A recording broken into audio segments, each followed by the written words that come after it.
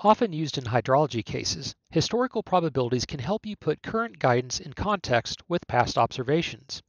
Its use isn't limited to hydrology.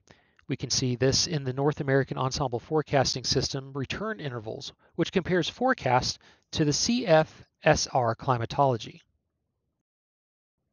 In this example, we can see that integrated water vapor transport, IVT, across the southeastern part of California along the Colorado River is outside of the CSFR climatology from 1979 to 2009 for 20 March to 10 April, a 10-day window either side of the forecast which is valid for 18 UTC Saturday, March 30th.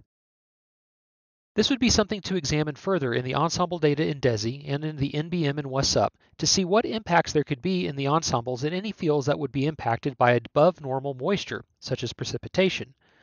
One of the key things to remember is that you have to view this in the context of the 3-week window surrounding the date versus an annual return window. Return intervals are based on the probability that a given event will be equaled or exceeded in any given year.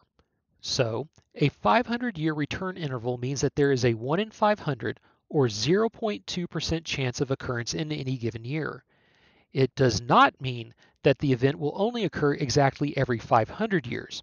It could conceivably occur in consecutive years or even in the same year. On the flip side, it's also possible that more than 500 years could pass without the event occurring.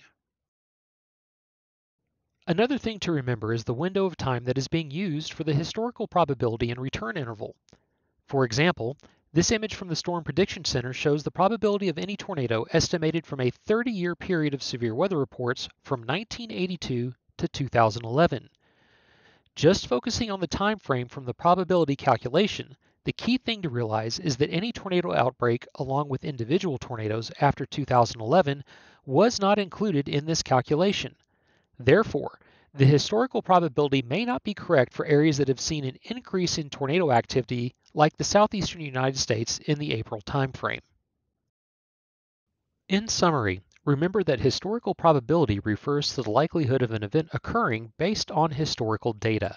It is calculated by analyzing past occurrences of the event and expressing this frequency as a probability by dividing the number of times an event has occurred by the total number of observations.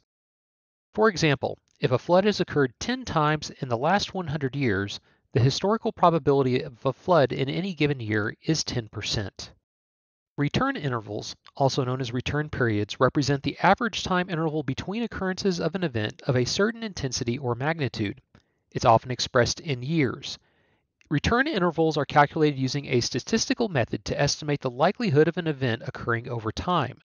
For example, if a 100-year flood is expected to occur once every 100 years, the return interval is 100 years.